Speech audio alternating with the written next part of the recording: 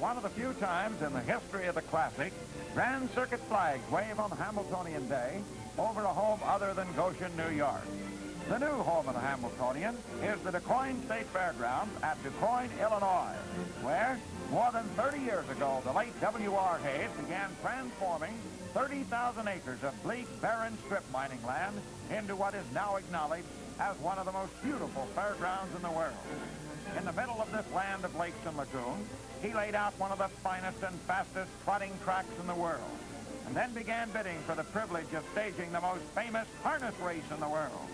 Mr. Hayes died before his Hambletonian dream came true, but his sons, Gene and Don, carried on the campaign, which reaches fruition here today. DuQuoin, a southern Illinois community of 7,500, wears its brightest face for the 30,000 harness racing fans who have descended on it for the big day. All roads lead to the fairgrounds.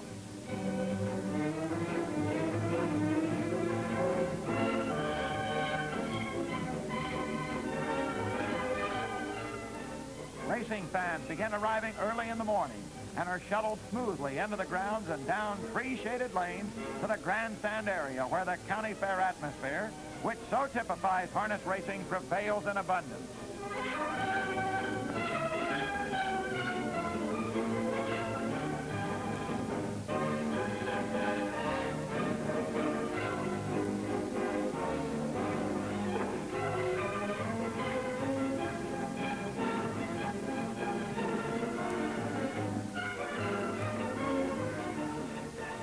The Hambletonian field of 21 has been broken up into two divisions of 11 and 10 horses.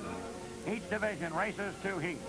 Any horse winning one of these four preliminary heats qualifies for the fifth and final heat, which determines the Hambletonian champion. The purse is a near record $111,000.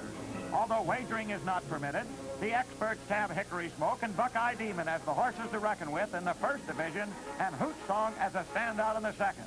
For caretakers, the day begins early and lasts a long, long time. For one of them, it'll be a most enjoyable afternoon.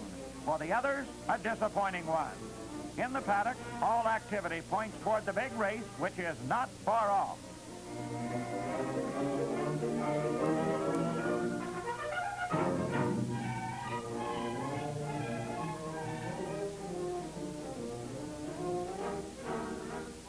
As post time nears, Don Hayes settles in his trackside box while Brother Gene issues last-minute instructions.